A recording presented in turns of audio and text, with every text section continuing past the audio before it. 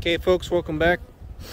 Today up here examining my northern outyard, kind of checking things out for the final inspection here of the winter. We are the 20th of March. For us, winter is basically over here in Missouri. We might get, some other cold stuff, but hopefully the snow and stuff is over with. Over the last couple weeks we've had some cold and ice and stuff, but I think we're pretty well through it. Up here in this yard I've got 15 hives. They've all managed to survive the winter. That third one on the end down there, it's basically got a frame of bees. I'm assuming they're probably going to make it, but they're pretty small, so they may not amount to much this year other than living. But I've got a couple other ones I kind of peeked in. This big orange one right there, it's going to be ready to split really soon. It's already got like 4 or 5 frames solid capped brood. So when I come up here in another 3-4 weeks, that one's going to have to get split right away because they're going to be wanting to swarm. But I've got a lot of other ones that look really healthy right now. I didn't really dig into them too much. They still had dried sugar from the winter on, and some of them had about half of a pound of pollen patty on there. For the most part, they pretty much eaten it all up here in the last month. There was 2 of them that had a little bit of hive beetle larvae in them, so I kind of threw them out.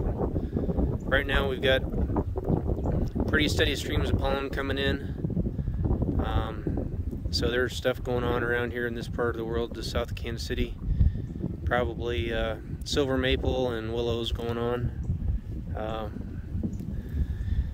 Down where I'm at in the southwest part of Missouri, we've got some henbit and stuff also coming on. This next week looks pretty rainy and cool, so they're not going to be getting out of the hives that much. That's kind of why I left the pollen on, just because I know this next week's going to be a challenge for them to get out and forage. But overall, the winter survival rate, I'm at 95% right now. So that's the best I've had here in a couple years. Last year was at about 50%. So I've had 57 out of 60 survive the winter. And a lot of these I'll be making splits from here in the next 6 weeks or so, 6-8 weeks. So we'll really be expanding the apiary this year and trying to bump those numbers up to where I had it in the past, well over 100 hives.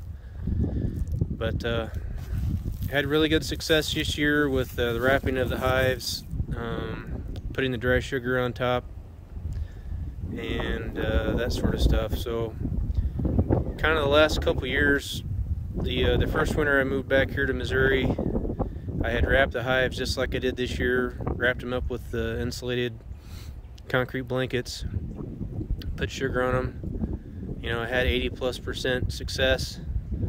Last year, kind of left them open to the air a little bit more and lost quite a few more hives. So I think going forward, I'm just going to keep using this method. It's been very successful here for me in this part of the world, and I'll probably continue to do that. There's no reason to change what I'm doing if it works. So in order for me to continue on, that's what I'm going to be doing. But I really didn't want to do a video today with the wind blowing the way it is. Hopefully you can hear what I'm saying, but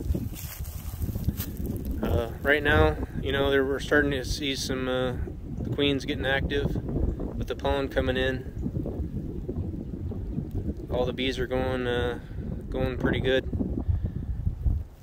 We're a couple weeks out from having any sort of dandelions and that sort of stuff, but the trees are definitely starting to think it's spring.